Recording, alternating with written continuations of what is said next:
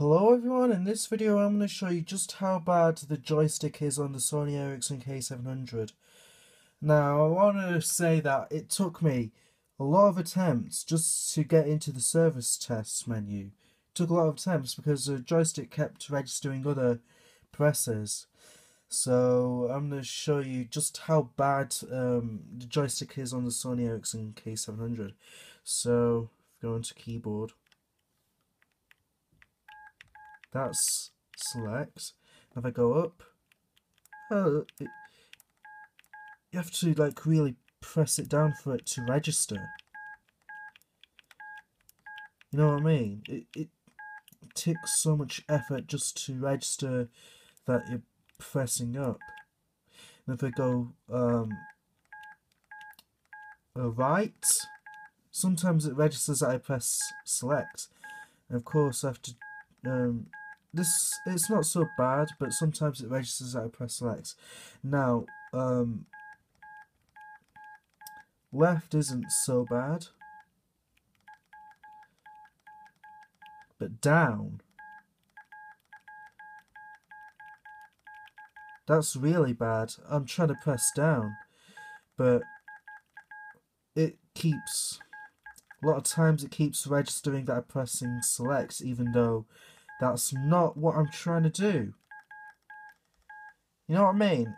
Well, that's how bad the joystick is on the Sony Ericsson K700. Down is definitely not working very well, because when I try and press down, a lot of times it registers that I press select. So I really have to like press it down a specific way just to get it not to register that I press select. Now that's how bad the joystick is on the Sony Ericsson K700. Don't worry though, not all Sony Ericsson phones with joysticks are that bad. For example, this Sony Ericsson K810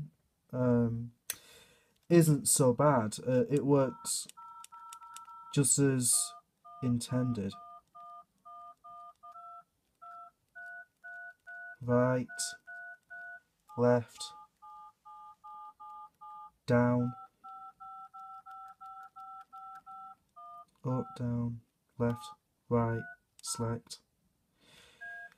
So yeah, the joystick on the Sony Ericsson K810, it's not so bad.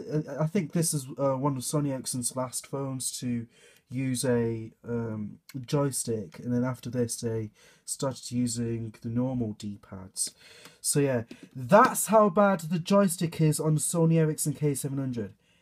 Trust me, it's a lot worse than you think.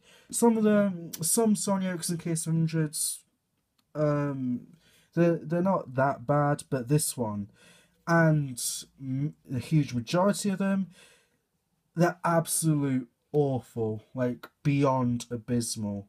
So just something to keep in mind before getting a Sony Ericsson K700 is that the joystick on some units, I'm not sure about others, but on some units, especially a huge majority of them, the joystick is absolutely abysmal.